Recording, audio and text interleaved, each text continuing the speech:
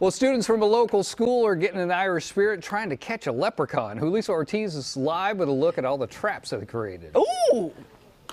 I am telling you, you guys, these are so amazing. We're at Genevieve Didion here, the elementary school, and I've got some pretty smart third graders here who have built some leprechaun traps. And let me tell you, my kiddos and I, we built ours last night. Definitely not up to this level, okay? Let me just tell you, this is something they've been doing for so long, like 20 years, where they have all the third grade class always build a leprechaun trap, and then they put it out on display. But obviously, we had to pivot a little bit, but the teachers got creative, and they have put them outside on the front lawn here of the school so that you all can come by still and check them out. So take a look. Do you see all of these? How cool and creative. This is from Mrs. McGoy's class.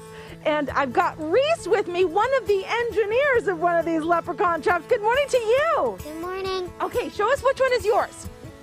This one with all the glitter shamrocks? I love it. I love it. Okay, so you'll notice, you guys, these are not your average leprechaun traps, okay? These also, they're studying simple machines, right? So you had to include an example, 2 of them, right? So what did you do? So I used the lever system and an inclined plane for the ladder. Okay, y'all get that? Y'all get that? Okay, can you give us a little demo, okay, to see how it works?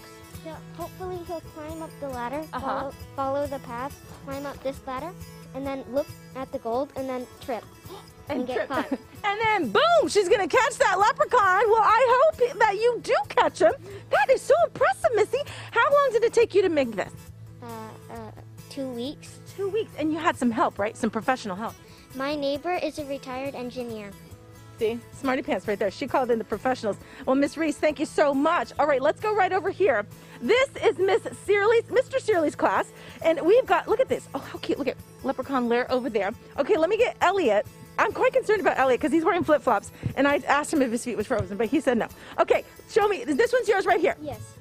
All right, first tell me, which machines did you use? I used a lever, a pulley, and a wheel. Oh, okay. All right, so tell me, there's your mini leprechaun. Show me how it works. So the leprechaun goes right here, and it says move me, so he moves the paper clip. Okay. And after he moves the paper clip, the rock should fall. Oh shoot! But and he flies into the. Boom! And he's gonna fly onto the other side of the box. That's amazing! How long did it take you to do that? It took me about like 2 weeks maybe. Oh my gosh! And did you draw it out, plan it out? Yes. Yep. Good for you, my friend. Okay. Last but not least, we've got Matthew over here. Oh, I see all the sparkle, Matthew. I love this. Tell me about yours. Which machines did you use? A inclined plane and a lever. Okay, show me how it works. Okay. First this is your mini leprechaun? Yeah. First the leprechaun walks up the ladder. He sees the gold. He runs to it, but he falls in the trap door. Oh, and there you got him. Look at that. 3 leprechauns could be trapped with just these 3 traps, you guys. Very smart. Are these not impressive?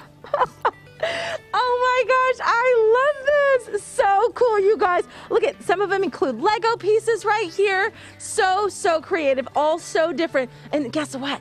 Educational too. Yeah, they had to use what they learned in class to make these projects. I love it. It is Genevieve Didion here in Sacramento. You can come by.